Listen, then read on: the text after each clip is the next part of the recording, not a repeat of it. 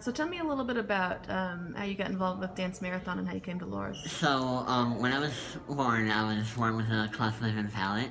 So, I had had a lot of surgeries to have my face repaired, and when I was about 5 years old, my mom found out about this thing at Loras College called the Dance Marathon to help raise money for the hospital that we go to, the Iowa City Children's Hospital, and we came here, and it was a blast. It was really fun, and we continued to come every year until when I was getting ready to go to college, and we were figuring out where we would go. I was originally planning on going to Co, but they gave me a really good financial plan, and I had a surgery coming up in the summer, so my mom thought it would be a good idea for me to stay in town for college for at least my first year.